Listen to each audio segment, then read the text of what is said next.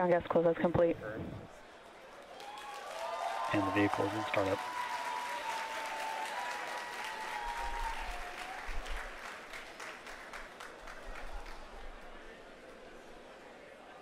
This is the mission director. Go for launch.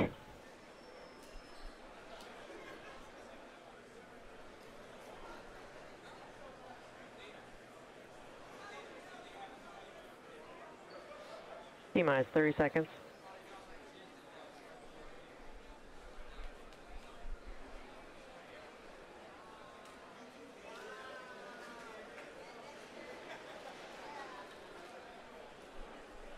T-minus 15 seconds.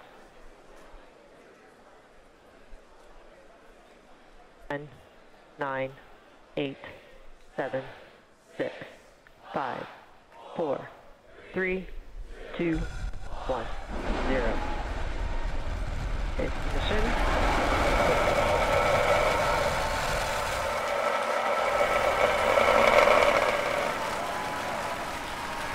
Vehicle's pitching downrange.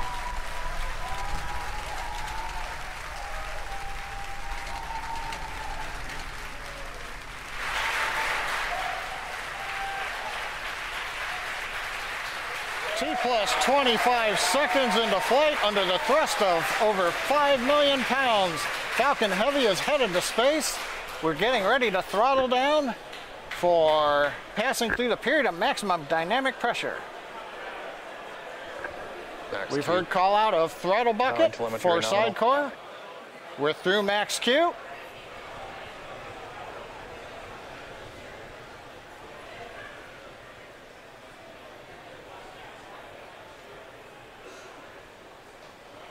Vehicle is supersonic.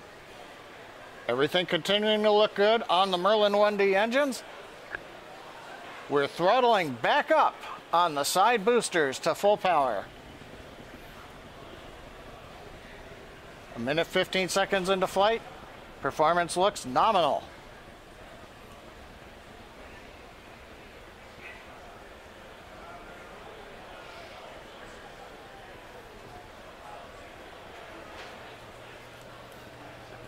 Currently, the next event coming up in about 2 minutes. We'll hear call out of chill-in of the MVAC-D engine. That allows liquid oxygen to the top of the turbo pump to get the second stage engine ready to chill for ignition in just a couple of minutes.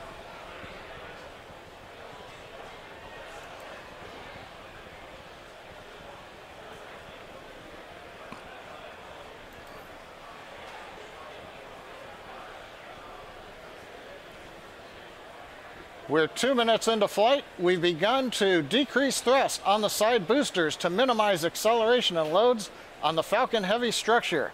We've turned off one engine on each of the side boosters to decrease that load. Now our next major event coming up here in about 10 seconds, shutdown and separation of the side boosters.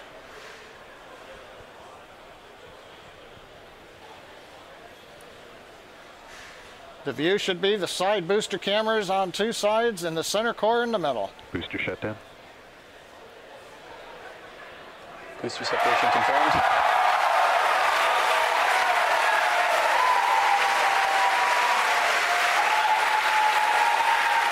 Over the cheering in the background, it's going on midnight, but a lot of people here at SpaceX.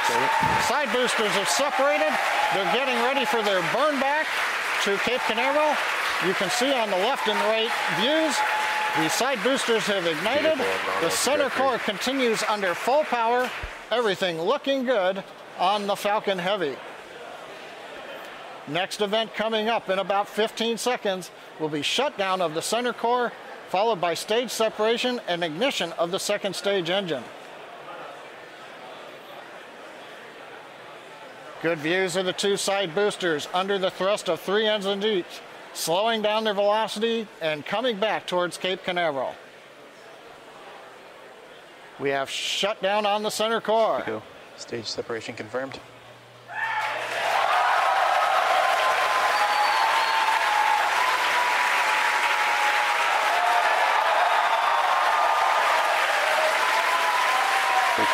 We have successful separation and ignition. We're coming up on shutdown of the two side boosters. Side booster shutdown. And we've heard the call out side booster, boost back shutdown.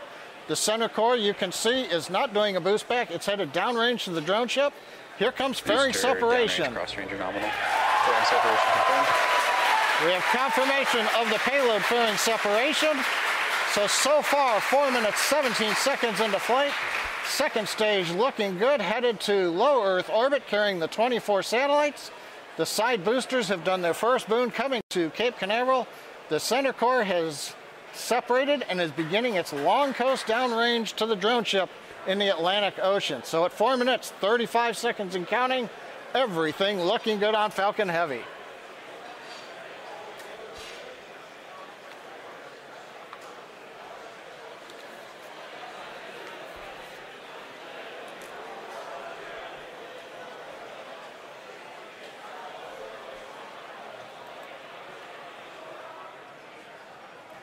Now those side boosters are making their way back. Their grid fins on all 3 boosters should be deployed, and those are help guiding them to their landing zones. As a reminder, today we will be attempting to recover all 3 of these first stages, and all 3 boosters are currently making their way home. In just a few minutes, the side boosters will execute an entry burn followed by a landing burn, and the center core will complete the same burns just a few minutes later. Both burns are used to slow the stage's speed down rapidly before landing. At the time of separation, the side boosters were traveling slow enough to turn around and make their way back to land at our side-by-side landing pads. The center core is going too fast to efficiently return to the Cape, so we're using our autonomous drone ship, Of Course I Still Love You, as we mentioned earlier. As a reminder, our drone ship is positioned twice as far offshore than normal, so we may not get visuals of landing tonight. Also coming up in a few minutes will be the call out for second engine cutoff. So coming up in about a minute here, we're going to look for that side booster reentry burn to begin. Shortly after that, that should end about 20 seconds later.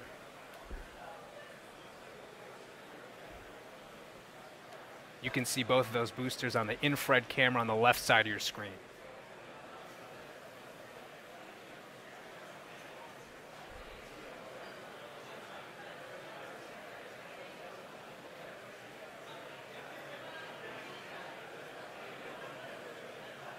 Again, about 30 seconds until we expect those side boosters entry burn to begin. So keep an eye on the left side of your screen.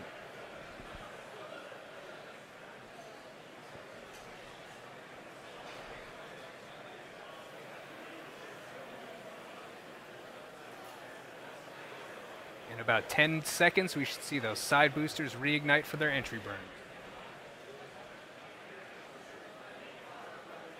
Side booster entry burn startup. And we have confirmation that the entry burn has begun. And in about 15 seconds from now, we expect that to end. Oh, wow.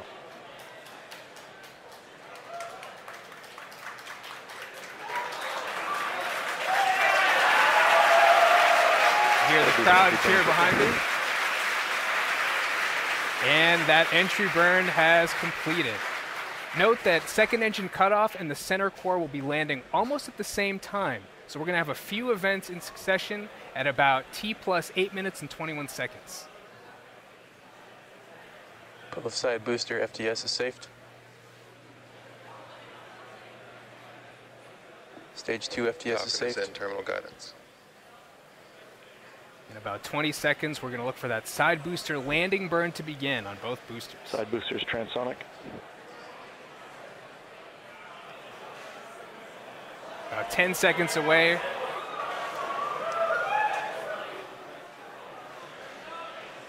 Side booster landing burn startup. We've heard the call out for side booster landing burn startup, and there you see it on your screen. See it coming towards our 2 landing pads.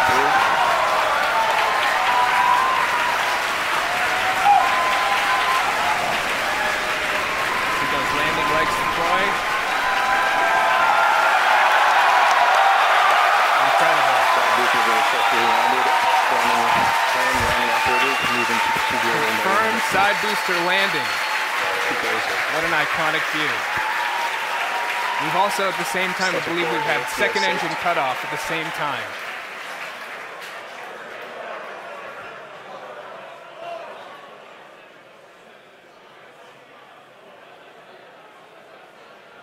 As we mentioned earlier, the center core entry and landing is going to be risky. During entry, it'll face more heating and dynamic pressure than we've ever experienced on Falcon 9 or Heavy flight before. Why, you ask? Because we have to lift the second stage higher and faster than other Falcon Heavy flights in order to have enough performance in it to execute 4 burns into all the different orbits. So coming up at T plus 9 minutes and 39 seconds, we should see the center core entry burn ending. Center core entry burn. Oh, we have the confirmation. Looks like that was the confirmation for it to begin. So we're a little bit off the timeline. Center core entry burn shut down. And we had just heard the confirmation that's shut down. And now that the entry burn is complete, the center core is moving back about 20% faster than it was at the end of the Falcon Heavy 2 Arabsat entry burn. First stage Cape LOS expected. Now we're coming up, we're just about a minute away from that center core landing burn beginning, and as we've been mentioning, this will be the most difficult landing that we've had to date. This will be a 3-engine burn. That center engine will start up first, and then 2 outer engines will start up as well for that landing burn. Now we're just 30 seconds away from that center core landing. And it's no surprise that we do not have a live view of that center core as it's coming down, but it looks like we got a live view of the drone ship there. Of course, I Still Love You.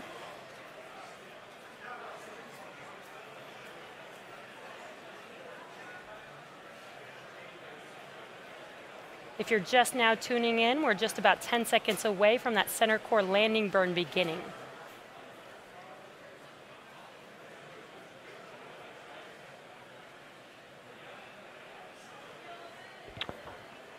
Stage 1 landing burn has started.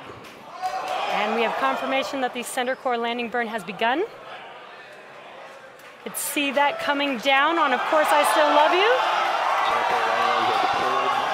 Got a pretty good view.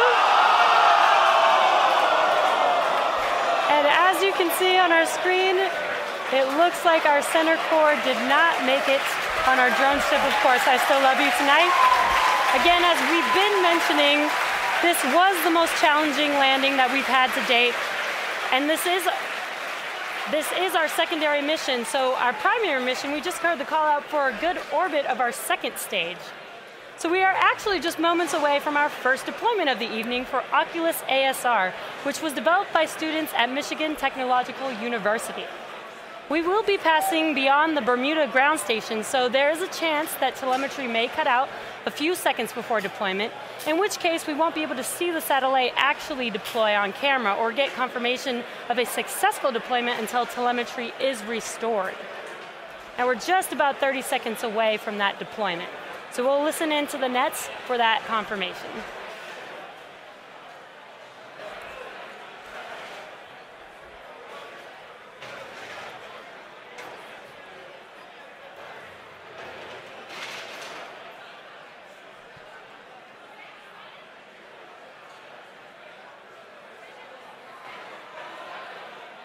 Looks like we still have that live view. Might have a chance to see this deployment live on camera.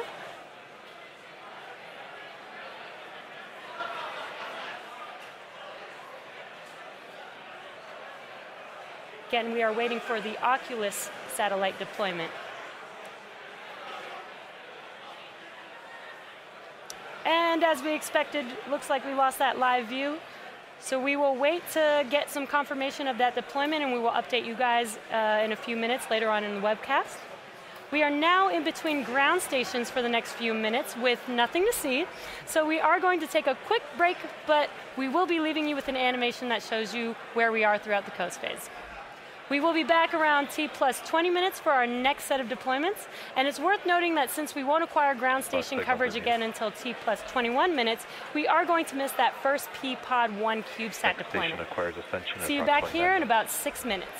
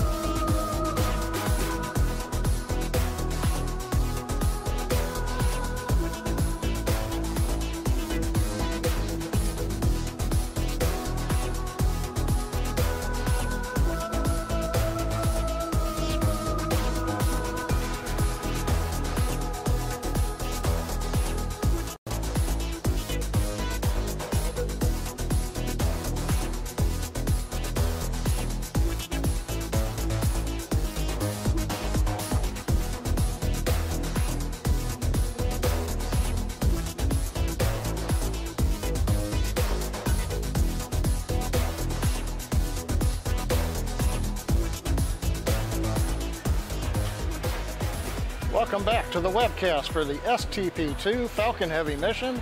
We're T plus 20 minutes and 7 seconds and counting.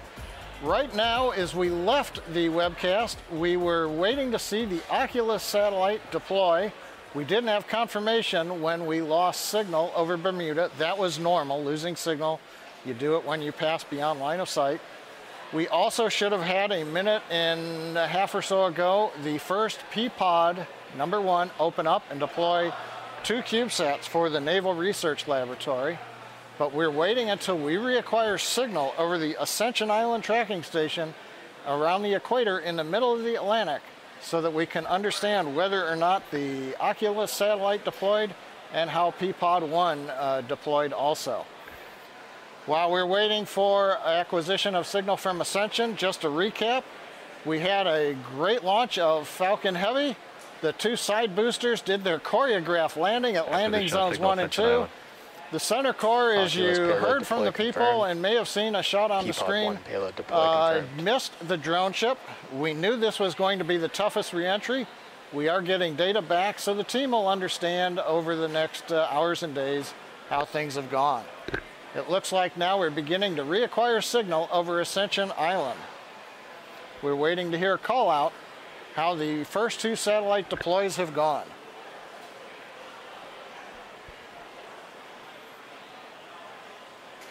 It appears we have confirmation that the Oculus satellite was separated and P-Pod #1 opened up, deploying the Naval Research Laboratory satellites. There's a view from space, and if you remember the view just before we left, on the bottom left was the Oculus satellite, had a white coloring to it, and it's no longer there. Now we're going to cover the last of the 8 P-Pod satellites that are coming up for deployment. And that's going to take about 30 minutes to get through this sequence. The next deployment comes up just before T plus 25 minutes. Now these 8 deployers will open and they'll release 11 satellites. Now if you've watched our coverage from other launches like Iridium, you know that the 1 camera we have on top of the payload attach fitting cannot see all sides of the dispenser holding the satellites. Because of the positioning right there, as you see on your screen, of the 1 camera, we won't be able to see all of the CubeSat deployments today. In particular, the next 3 P-Pods, 2, 3, and 4 on the back side, we won't be able to pick those up. However, as the second stage does maneuver in orbit, in the sunlight, we might be able to pick up a glint of the sun off of the CubeSats as they move away from the second stage. Now the next deployment coming up just before 25 minutes is known as Falcon Sat 7. This is an optical telescope for the United States Air Force Academy. The CubeSat, when it is ejected, will eventually deploy a rigid boom that holds a membrane that acts like a lens in a telescope. And once that membrane is rigid, it will allow imaging of the sun.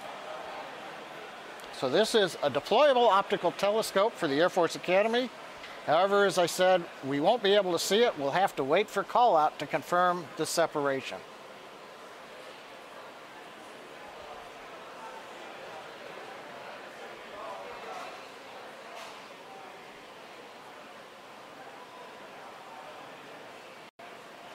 Gabon acquisition of signal.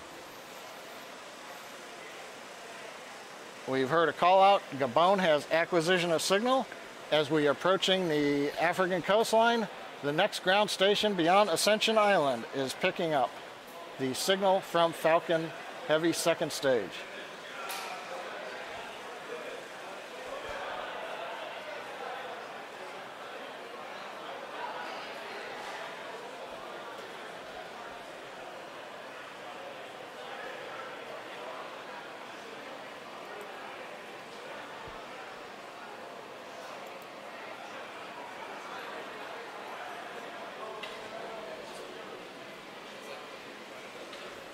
Coming up on deployment in about 5 seconds.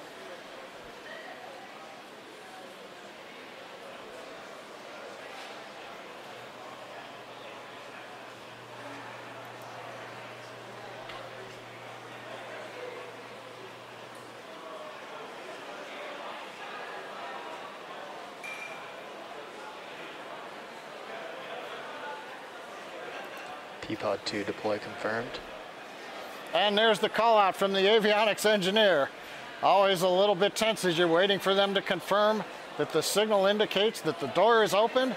Inside of each of the deployers is a spring that pushes out the CubeSats. And what we have is confirmation that the Air Force Academy deployable optical telescope should be in orbit on its own now. Now we've got about 235 seconds until we get to the next deployment.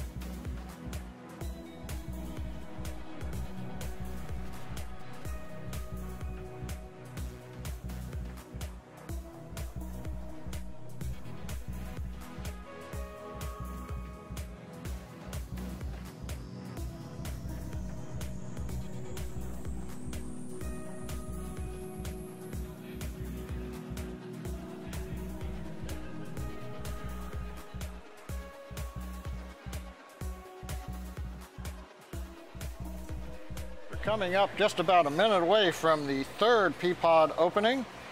Inside this deployer is a single CubeSat. It's known as Armadillo from the University of Texas. Now, Armadillo is an acronym, and bear with me.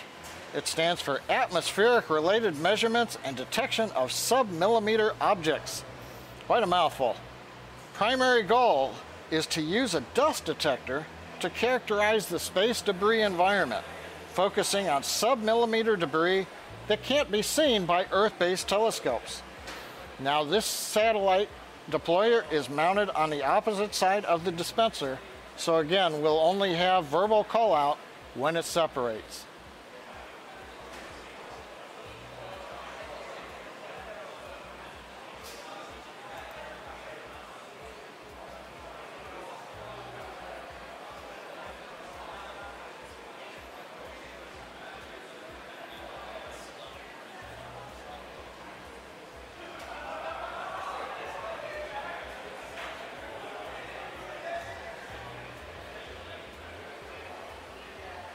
P-Pod 3 deploy confirmed. And confirmation, P-Pod number 3 has opened. Armadillo should be on its way into orbit in the vacuum of space. Next up will be a quick turnaround, only about 145 seconds until we get to the next deployment.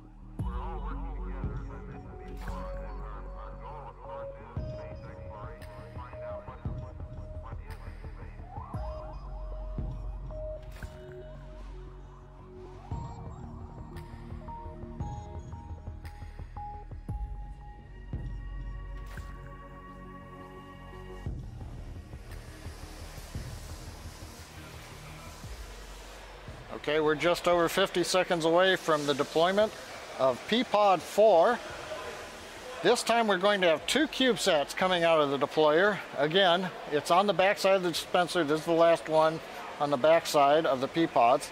Satellites are called PSAT and BRICSAT. PSAT's an amateur communication satellite, and BRICSAT is a small satellite that has a micro-propulsion system to perform experiments with attitude control. Satellites are out of the United States Naval Academy.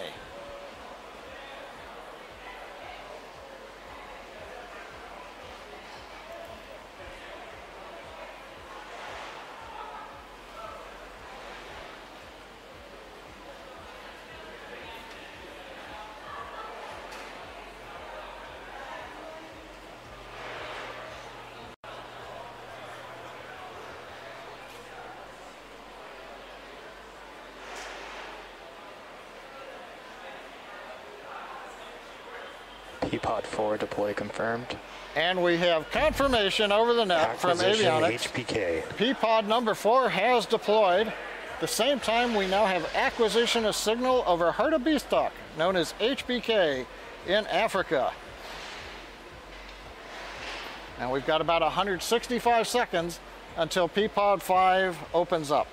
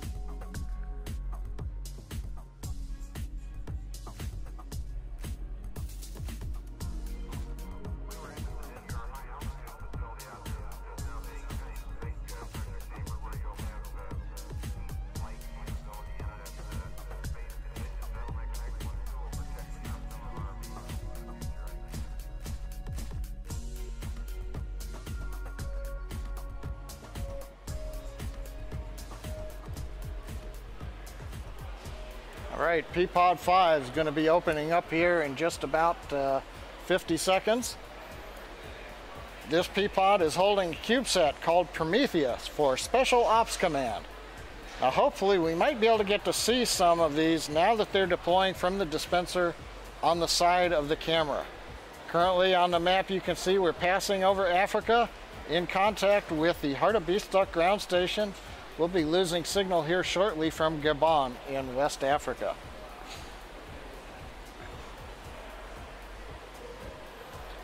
Now in this view, the P-Pod dispenser is located probably at about the 2 o'clock position around the dispenser, the very top. So you've got to look up there and we might see something going by.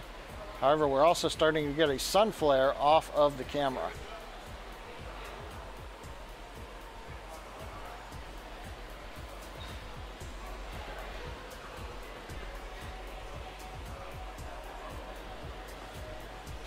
P-Pod 5 deploy confirmed. We've heard the confirmation. P-Pod 5 is deployed.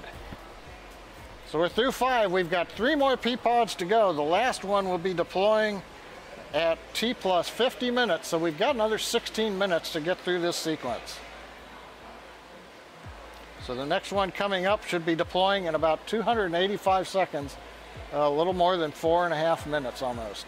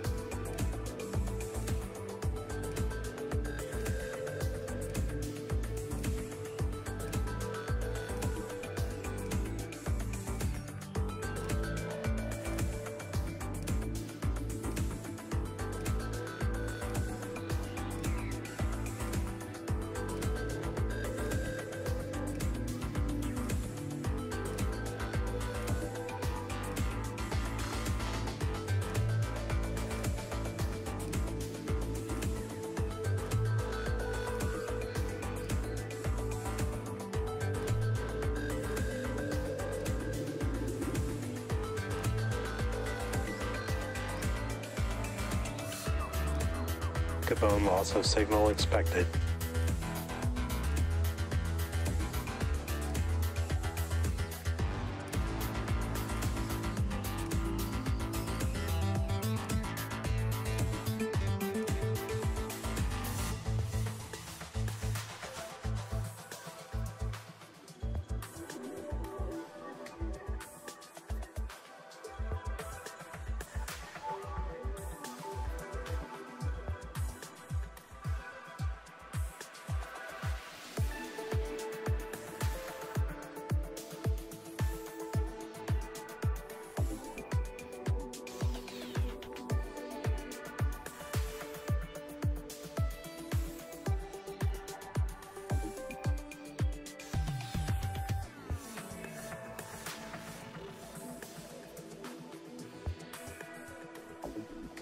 Mauritius acquisition of signal.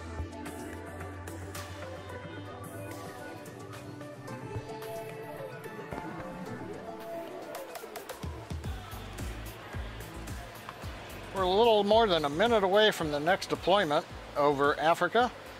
In fact, the next two P-pods that will open and deploy satellites are in support of the NASA Enhanced Tandem Beacon Experiment, and they're built by the University of Michigan. This mission explores bubbles in the electrically charged layers of Earth's upper atmosphere. Now, these bubbles can disrupt key communication and GPS signals that we rely on here on the ground. They currently appear and evolve unpredictably and are difficult to characterize from the ground. So the two satellites that will be deployed over the next several minutes are going to help try to understand that problem and find ways to work around it.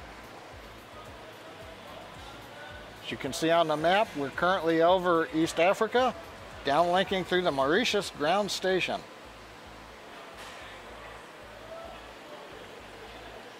Again, looking up around 2 o'clock at the top of the stack, trying to see if we can spot the CubeSat coming out of the deployer.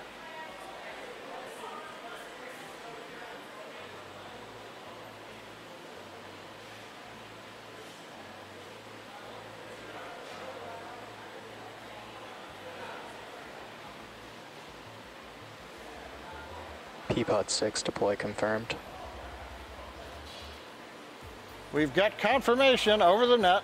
P-pod 6 deployer has opened. We should have the Tandem Beacon Experiment satellite ejected. I was looking for it on the screen, but I didn't spot it.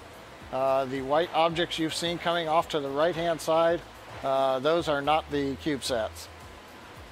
Now, the second stage is now maneuvering to get in position for the next deployment. That's going to come up in about 5 minutes from now.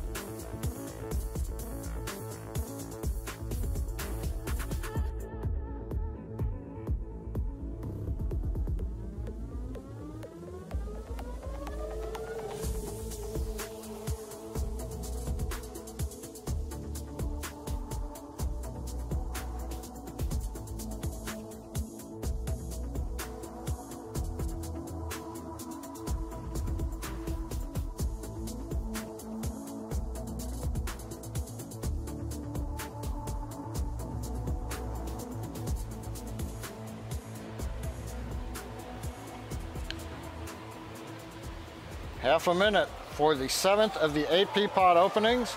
This is also a tandem beacon experiment CubeSat. Now, to study those bubbles that I talked about in the Earth's atmosphere, the 2 CubeSats that we're deploying emit signals in a handful of frequencies to stations on the ground. From there, scientists can measure disruptions in the signals to determine how they're affected by the upper atmosphere bubbles. Waiting for call out of P-pod 7 opening and the CubeSat deploying.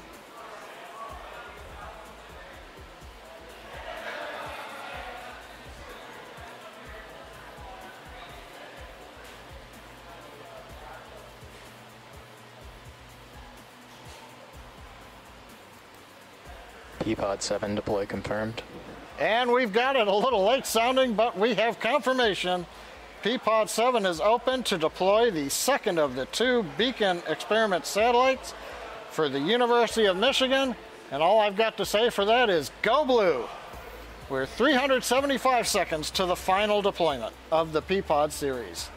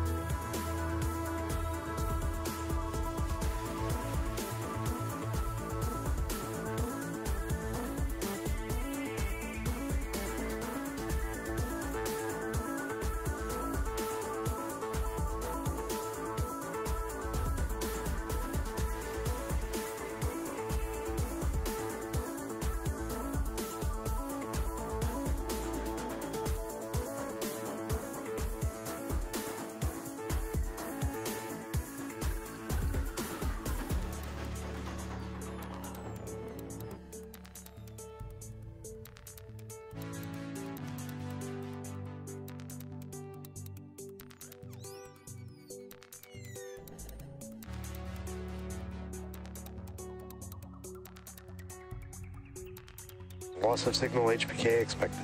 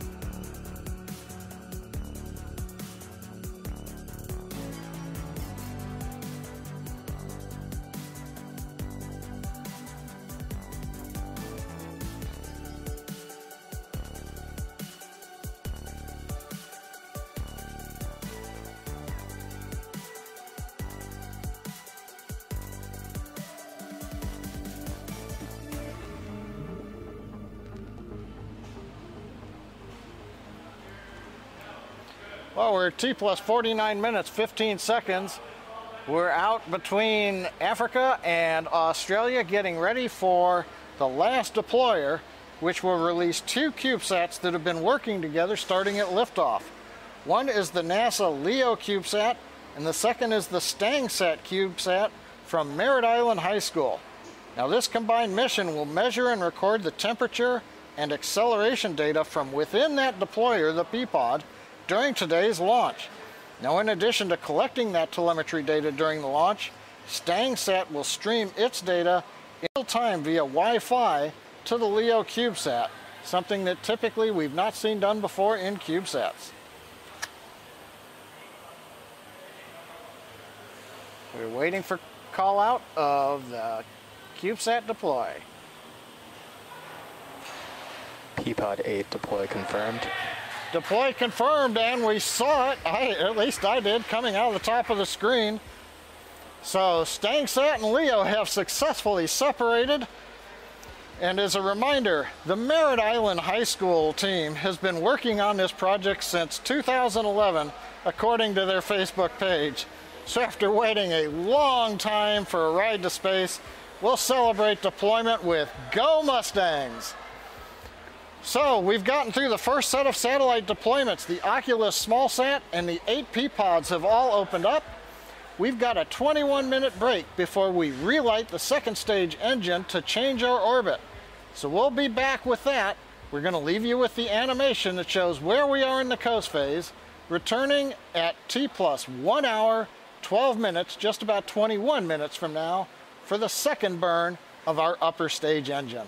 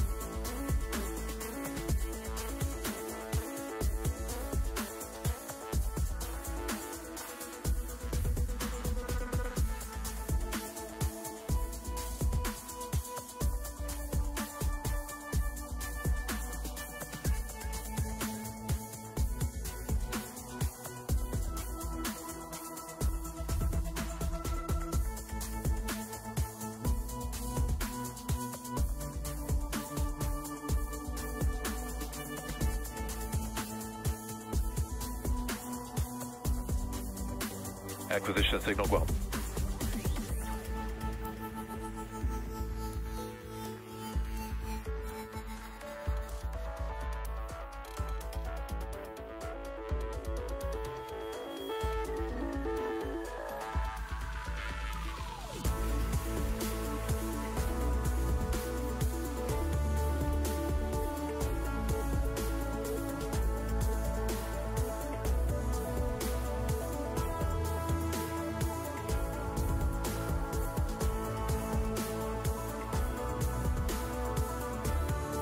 T plus 1 hour, 12 minutes since a great liftoff from pad 39A at Kennedy Space Center. We are less than a minute away from the second of our 4 second stage engine burns. In fact, counting down, we're a little more than 25 seconds to go. Currently, we're chilling in the second stage. We're passing over the Southwest Pacific at this time. Everything looking good as we get ready to light the second stage engine. Currently, we're settling propellant down on top of the turbo pumps, so that when we spin the pumps, they've got plenty of liquid to pull through and light the engine. Seconds away from ignition. Engine at power. We've heard the call out. Engine is at power. This is planned to be about a 22-second burn.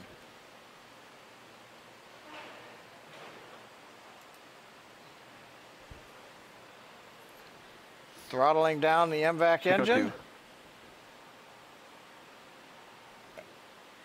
And we heard a report we have good shutdown.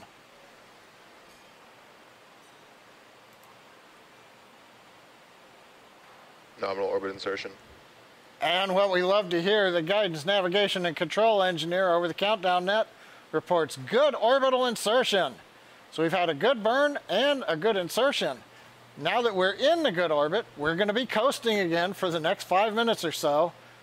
We'll be back an hour, 18 minutes and 30 seconds for our next set of deployments. So stay with us. This will be a series of 10 small satellites, as well as the light sail and 6 cosmic satellites. And ladies and gentlemen, there we've got way out in the Atlantic, even farther away than the drone ship, Ms. Tree successfully with a payload fairing half.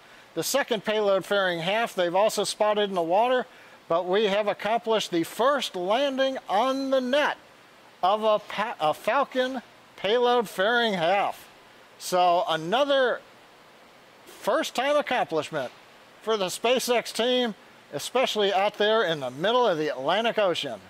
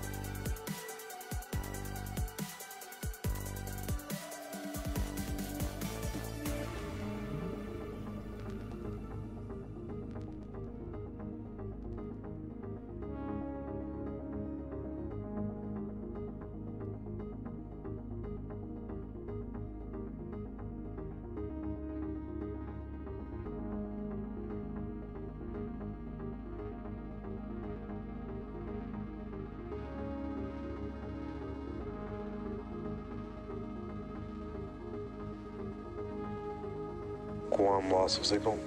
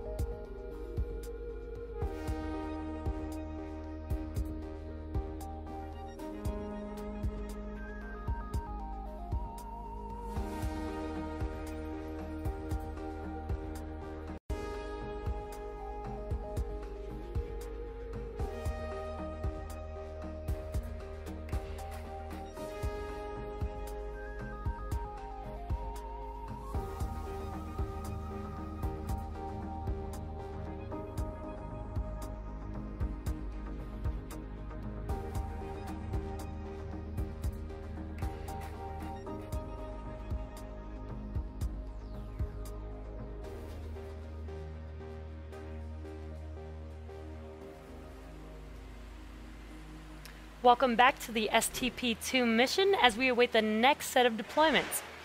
First up is PROX-1 microsat developed by students at Georgia Institute of Technology in Atlanta to demonstrate satellite close proximity operations and rendezvous.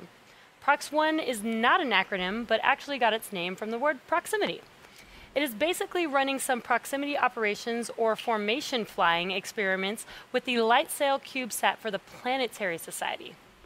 The LightSail will not be released immediately from PROX-1. That will actually happen 7 days after it separates from Falcon Heavy. When this happens, the LightSail will unfurl its mylar sail, which is 1/20th of the thickness of a sheet of paper, with an unfurled area of 344 square feet. This will be the largest solar sail ever demonstrated as a primary means of propulsion. We won't have a visual of this deployment. There is also a good chance we may not have real-time confirmation of deployment since we will be over the Kwajalein ground station. Kwajalein can only record data. It does not send SpaceX real-time. So we may have to wait a few minutes until we come over Guam station to get confirmation of deployment. So again, that deployment should be happening in a couple seconds here. We will get back to you on that confirmation once we get that telemetry back. Now, the next deployment, and they keep coming, folks, will occur in about 2 minutes. NPSat was built by the Naval Postgraduate Research Laboratory, and it carries a bunch of experiments. But in layman's terms, it's investigating the concentration of electrons in the ionosphere, one of the outer layers of Earth which influences radio transmissions. It's also doing experiments to improve communications and the survivability of computers in space, and demonstrating a new type of solar cells for power production. This deployment we will be able to see, hopefully, so let's sit back and wait to see it deploy, and that's coming up in about a minute from now, a little over a minute.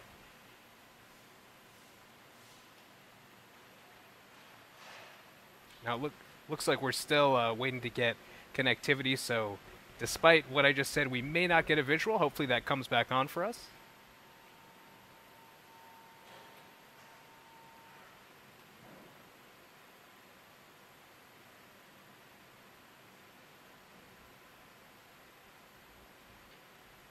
Now again, we anticipate hearing a call out of confirmation of deployment for NPSat in about a minute from now. Hopefully we'll get a visual as well.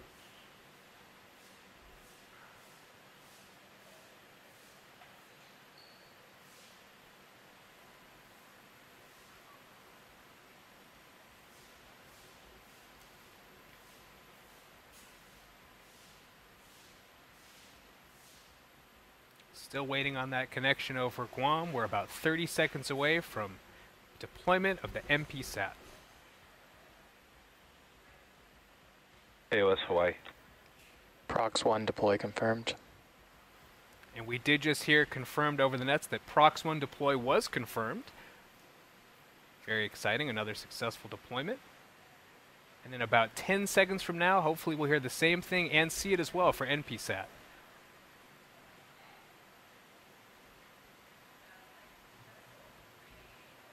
And there you see the release on your screen of NPSat, a successful deployment, and confirmed over the nets. Amazing.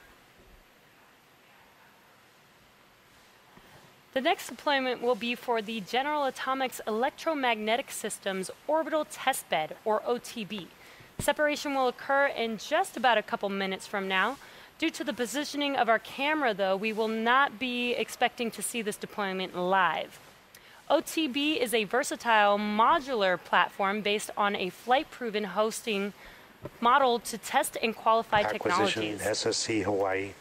On STP-2, OTB is hosting several payloads for technology demonstration purposes, including the Deep Space Atomic Clock, designed, built, and operated by NASA's Jet Propulsion Laboratory on behalf of the Space Technology Mission Directorate to revolutionize how spacecrafts navigate.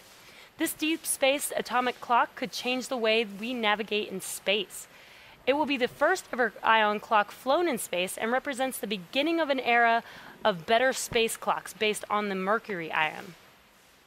It loses only 1 second in 9 million years. Any atomic clock for navigation has to be very precise. Even a clock that is off by 1 second could mean the difference between landing on Mars and missing it by miles.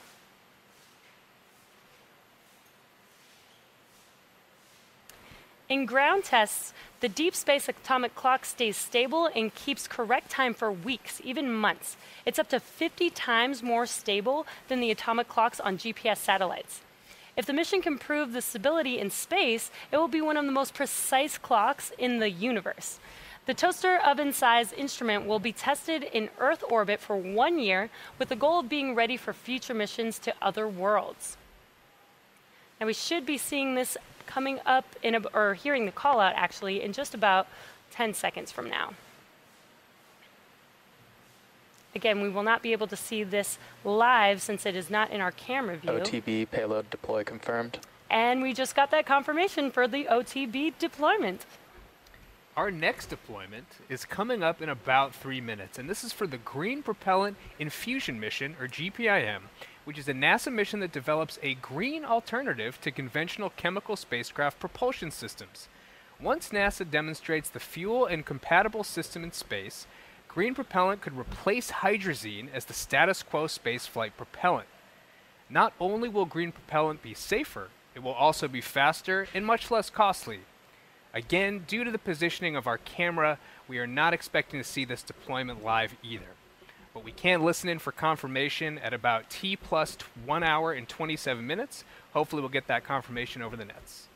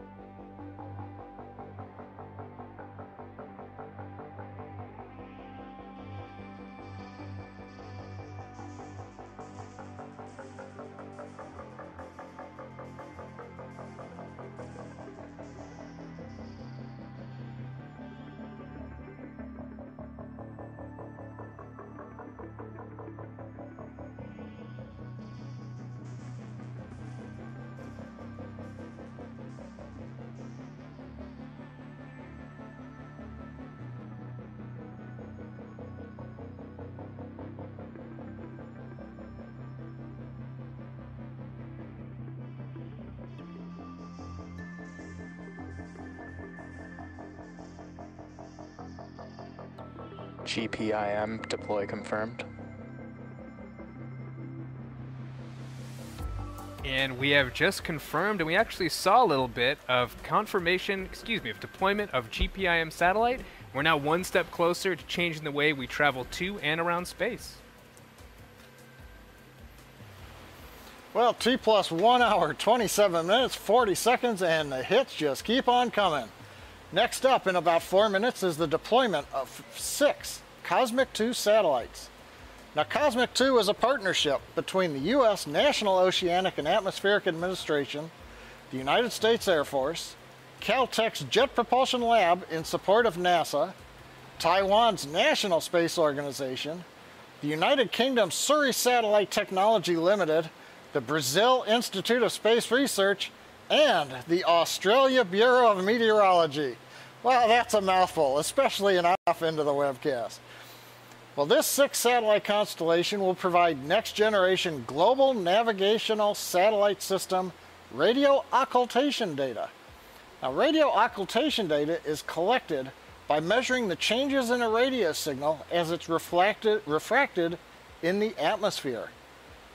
That means we sample radio signals that have traveled through the atmosphere to measure temperatures and moisture in the Earth's atmosphere layers. This will be used to better predict weather events like hurricanes and model long-term climate trends around the world. Now, if you've seen our simulation of the deployment on the SpaceX webpage, SpaceX.com, look for STP-2, got a nice video of all the satellite separations, you'll notice that the second stage rotates along the roll axis to orient each of the 6 cosmic satellites for release. So the sequence we go through for each satellite, the second stage slews using cold nitrogen gas thrusters to get to the correct pointing vector, and then we command from the flight computer the signal that will release the satellite.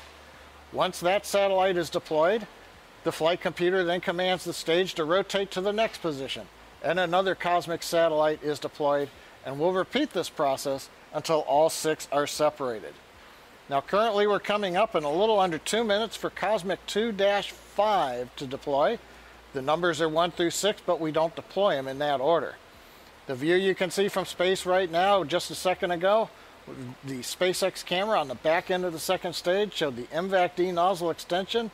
It's cold after its recent second burn, and we occasionally vent liquid oxygen out the drain tube to help keep pressure stable in the stage. Not this view, but the other one showed one of those nice pieces of solid oxygen. That's oxygen in the vacuum of space. It's so cold that it's turned into solid. It's not a liquid or gaseous oxygen like we breathe.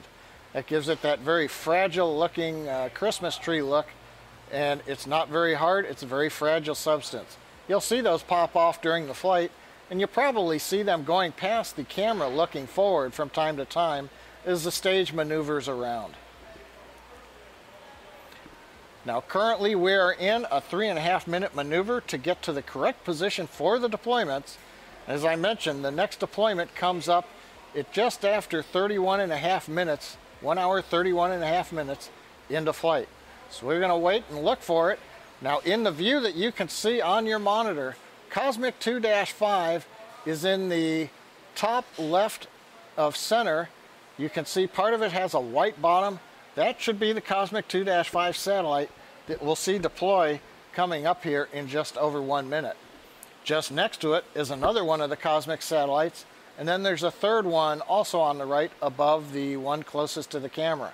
So we should have 3 good views, and there goes the first cosmic satellite. 2, satellite 5, deploy confirmed. Right on time, within a second or so of the timeline that was set up days ago, so everything looking good. Now, the cosmic satellites, as I mentioned, are mounted around the dispenser. Now, if you remember again our Iridium missions, we had 2 cylinders mounted on top of each other, each holding 5 satellites. Now, the design for STP-2 has 2 cylinders that hold the cosmic satellites. There are 4 satellites on the lower cylinder, and there are 2 on the upper cylinder. We just saw one of them on the lower cylinder, satellite 5, separate. And of course, just like the Iridium mission, our camera cannot see all sides of the cylinder. So we had a great view just now of the first cosmic deployment, but the next 2 coming up are out of view.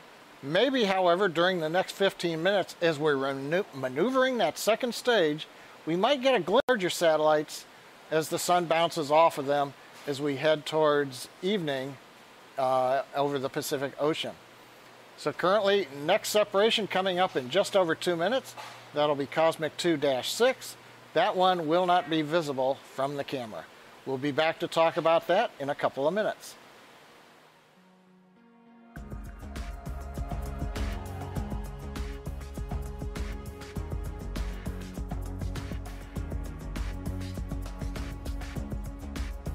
AFSC on Vandenberg acquisition of signal.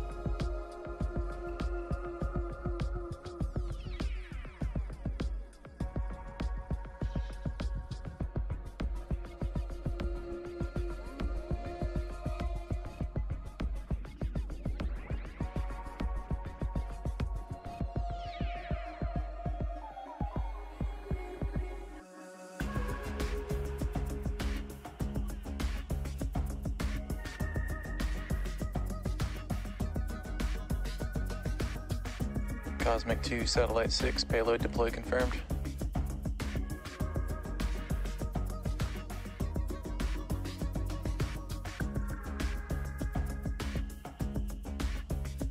And we heard confirmation. Avionics Engineering reports, looking at the telemetry, that the Cosmic 2-6 satellite successfully deployed. Now, similar to what we do on Iridium, we've got another 2-minute pause, and we'll be back for Cosmic 2-2 deploy. This one also will not be visible from the camera.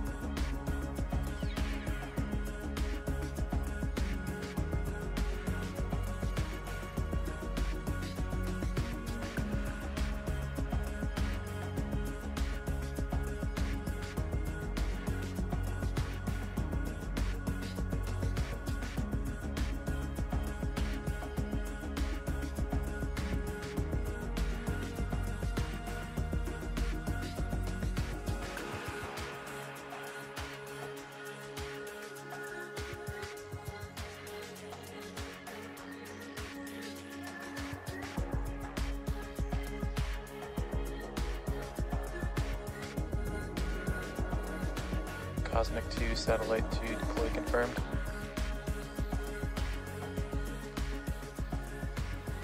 And another good call out from Avionics Engineering, watching the telemetry as we're passing through both over the Vandenberg ground station now, coming up on the continental US. Cosmic 2-2, the third of the 6 cosmic satellite constellation that performs radio occultation data by sending signals through the Earth's atmosphere, has successfully deployed. Next up will be Cosmic 2-4.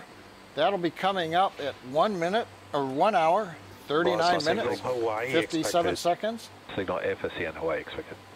And we are reporting loss of signal as planned of Hawaii, ground station contact with the second stage, as we flying further eastward, passing now through the Vandenberg ground stations and coming up on the SpaceX ground station in South Texas a little bit later on. But for now, we've got another couple of minutes. South Texas. And there you heard it, the South Texas ground station. SpaceX is located there, has picked up the Falcon Heavy second stage. So we'll be back in a couple of minutes when we listen to the deploy of Cosmic 2-4. This satellite should be visible.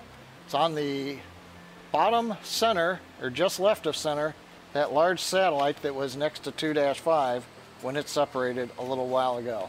We'll be back shortly to watch that deploy.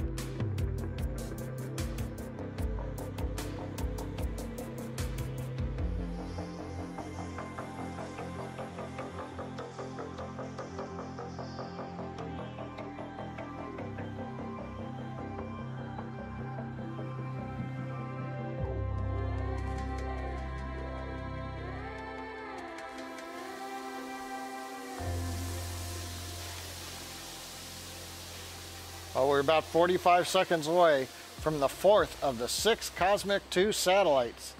This one, hopefully we get a nice view. Currently the camera cycles between views of the nozzle. Now we're looking forward, and then we should stick with the forward looking view, and hopefully we'll see the satellite that's right front dead center there separate coming up in about 13 seconds.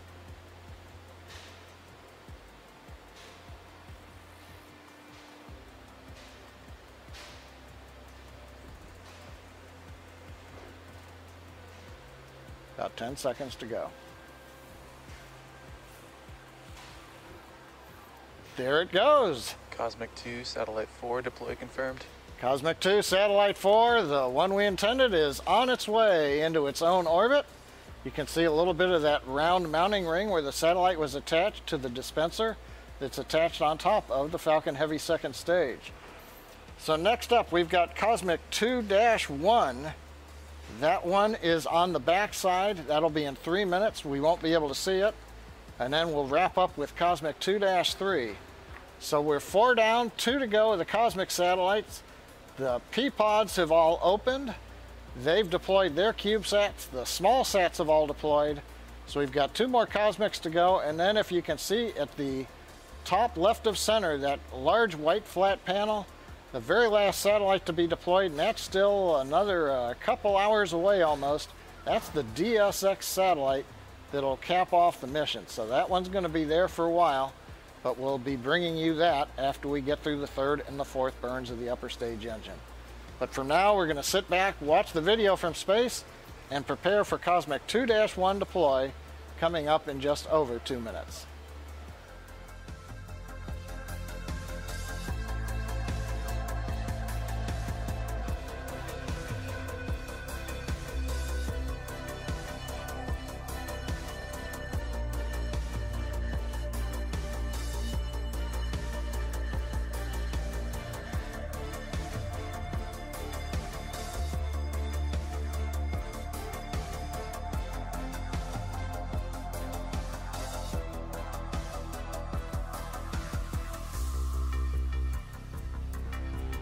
Cape J6 acquisition.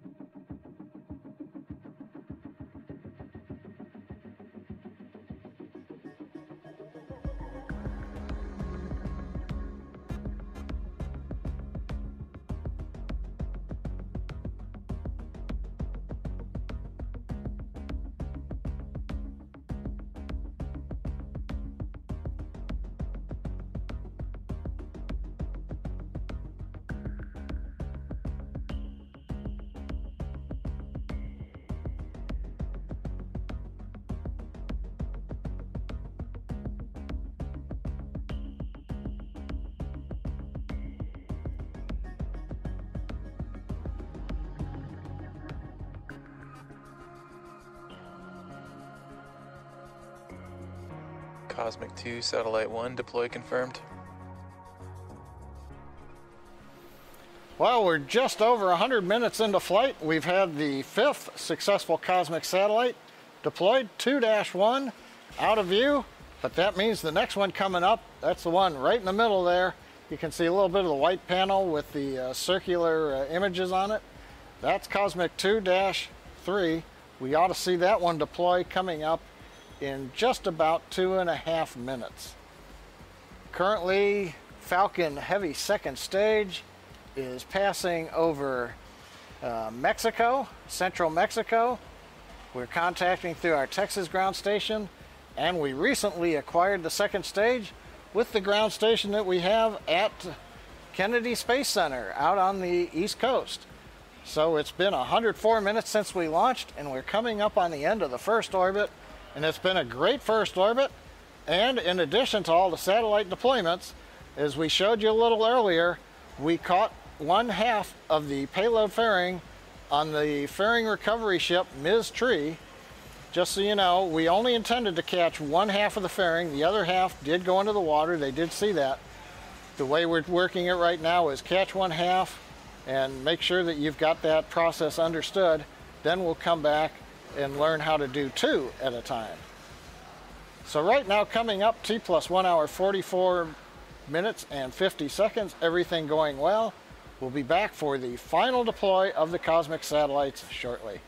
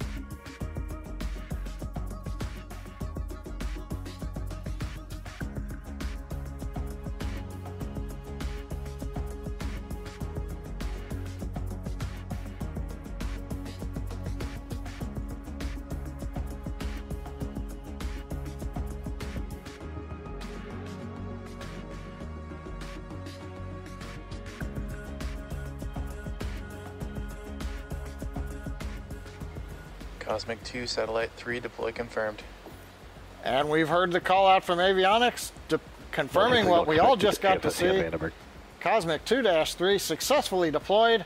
That makes 6 for 6 for the cosmic satellites. Everything continuing to go well on the deployment sequence. Now we've had 23 satellites deployed, and we have just 1 more to go. But to get there, we have a couple of second stage engine burns to perform before we're ready to release that final DSX satellite into space. So for now, we're entering a 20-minute coast phase, so we're going to take a break, but we are leaving you with an animation that shows where we are in the coast phase and some of that great SpaceX music. We'll be back around T plus 2 hours, 7 minutes for the third of 4 ignitions of our second stage engine.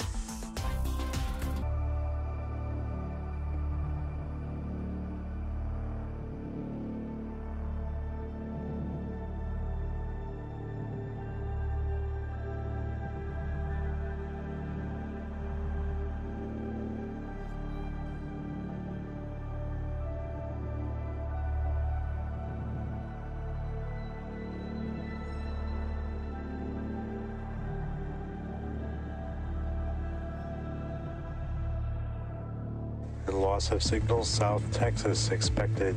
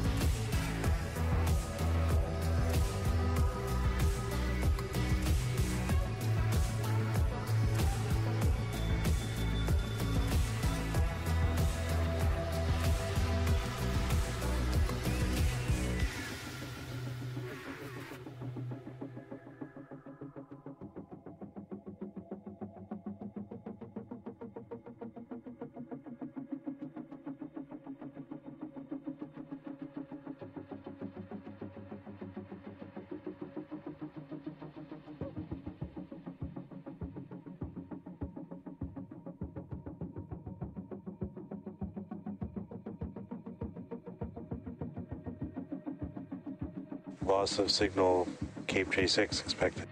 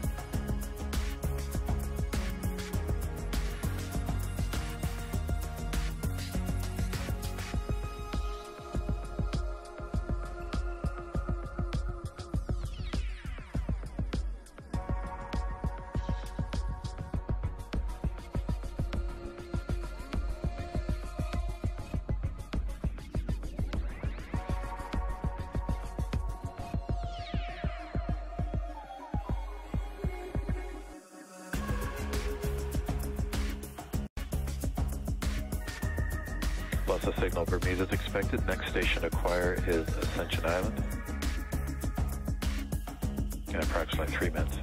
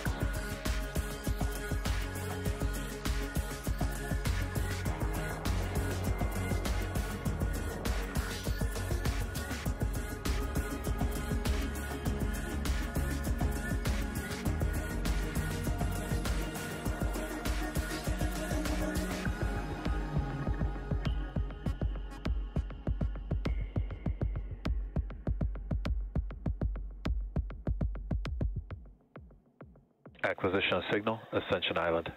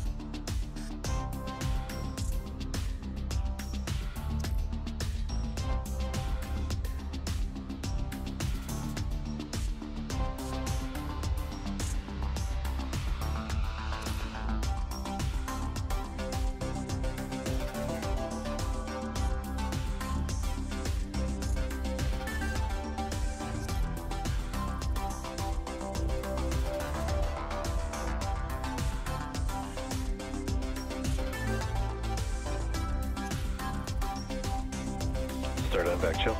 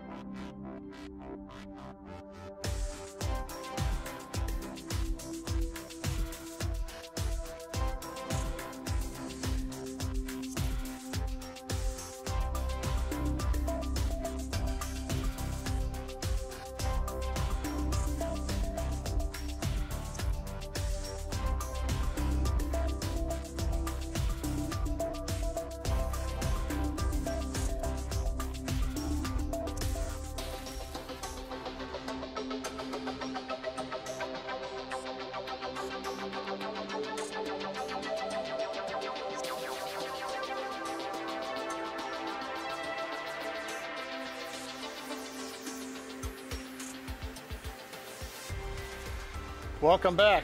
We're just about 30 seconds away from our third burn of the second stage engine. We're currently passing over the equator in the middle of the Atlantic over the Ascension Island tracking station. We're settling the engine down. You can see we're venting liquid oxygen out the drain tube, chilling the engine in, preparing for ignition. Now this is going to be about a 30-second burn. Heard the report, engine is chilled for the third burn.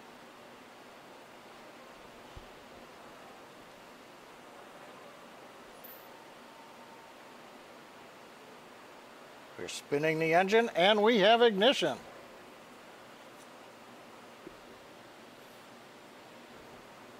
As I mentioned, this is about a 30-second burn. We're burning at the equator because while the earlier burns were decreasing the inclination, the mission objectives now require that we increase the inclination. We're also changing the orbit from about 700 kilometers up to an apogee of 6,000 kilometers. Throttling down, and we should have shutdown of the second stage engine.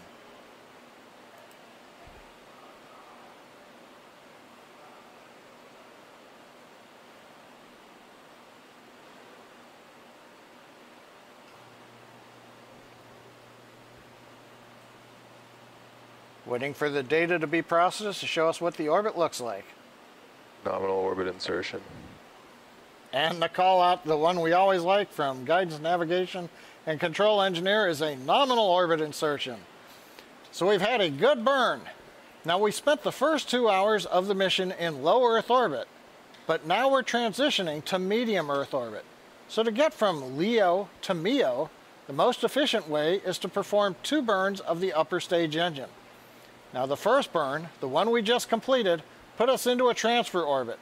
As I mentioned, it had us at one end at LEO, about 700 kilometers, and now the other end of the ellipse will be at the higher MEO altitude, about 6,000 kilometers. But now we need to do a second burn, which is going to be about 80 minutes from now, to get fully into that higher medium Earth orbit.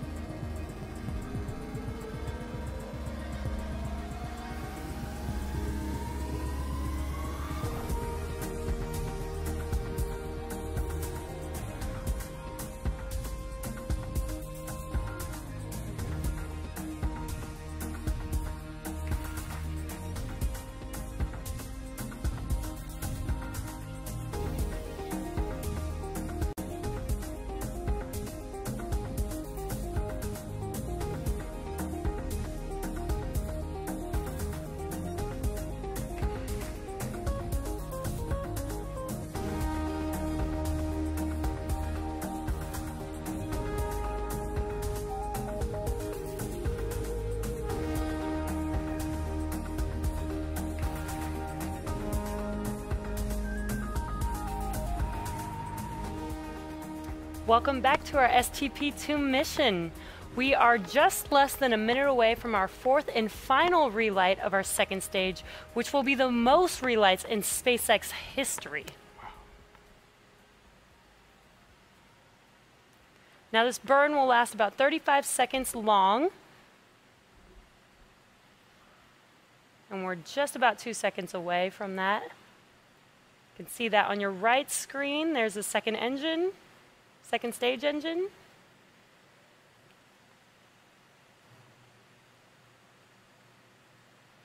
And there you see second engine startup. Again, this will be about 35 seconds long. And this is the most relights in SpaceX history for a second stage.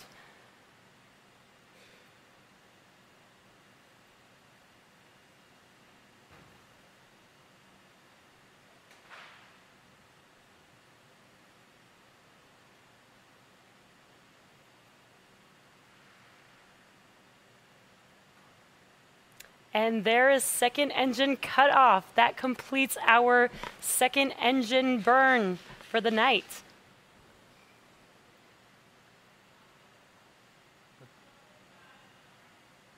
Nominal orbit insertion.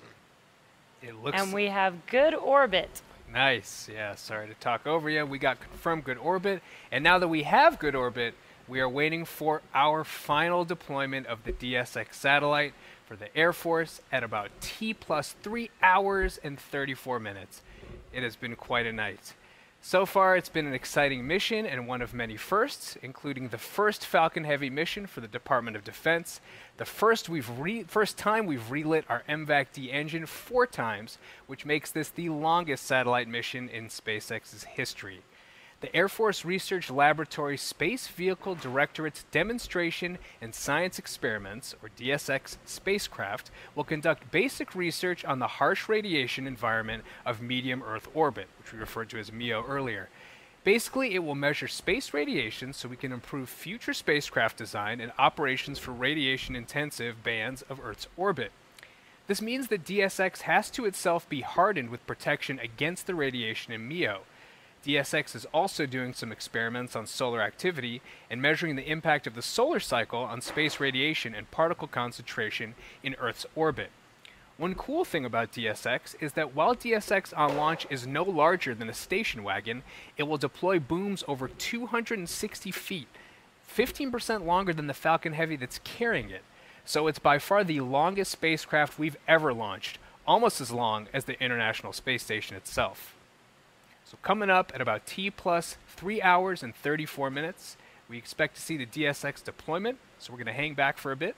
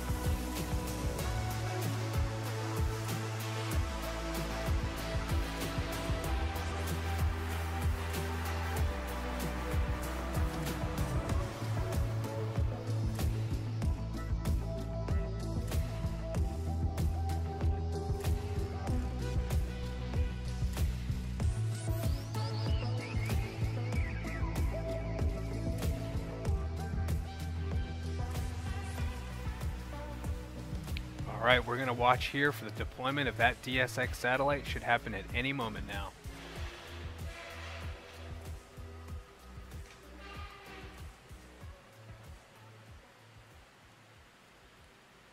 DSX payload deploy confirmed.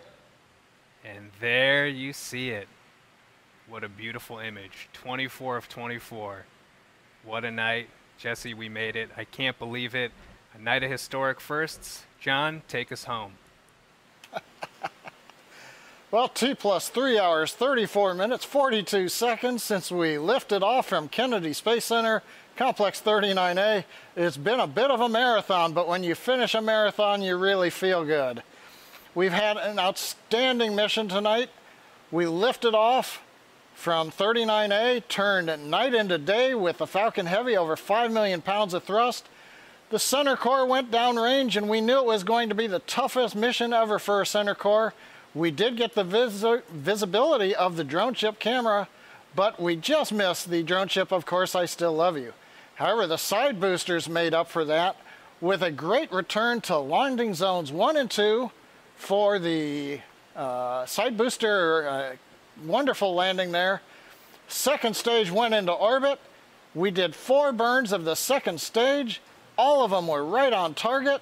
We did 24 payload separations.